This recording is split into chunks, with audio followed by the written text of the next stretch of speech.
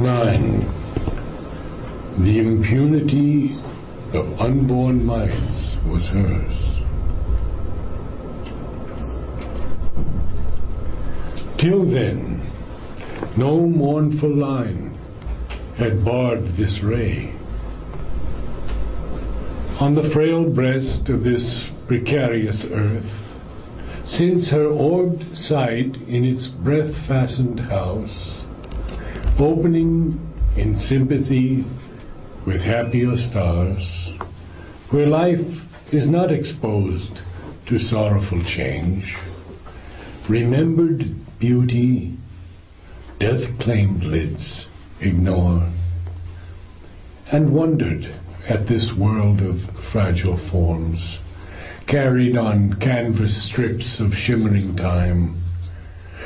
The impunity of unborn mites was hers. Although she leaned to bear the human load, her walk kept still the measure of the gods. Earth's breath had failed to stain that brilliant glass. Unsmeared with the dust of our mortal atmosphere, it still reflected heaven's spiritual joy. Almost they saw who lived within her light, her playmate in the sempiternal spheres, descended from its unattainable realms. In her attracting advent's luminous wake, white fire dragon bird of endless bliss, drifting with burning wings above her days.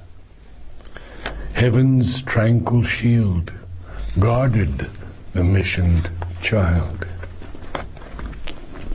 A glowing orbit was her early term, years like gold raiment of the gods that pass.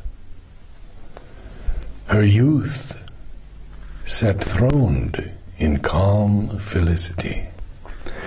But joy cannot endure until the end. There is a darkness in terrestrial things that will not suffer long to glad a note. On her, too, closed the inescapable hand. The armed immortal bore the snare of time. One dealt with her who meets the burdened great, a signer of the ordeal and the path, who chooses in this holocaust of the soul death, fall, and sorrow as the spirit's goads. The dubious Godhead, with his torch of pain, lit up the chasm of the unfinished world and called to her to fill with her vast self the abyss. August and pitiless in his calm outlook, heightening the Eternal's dreadful strategy, he measured the difficulty with the might and dug more deep the gulf that all must cross.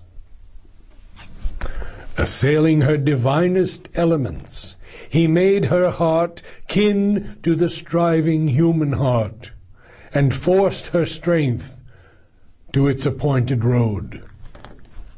For this she had accepted mortal breath. To wrestle with the shadow she had come, and must confront the riddle of man's birth and life's brief struggle in dumb matter's night.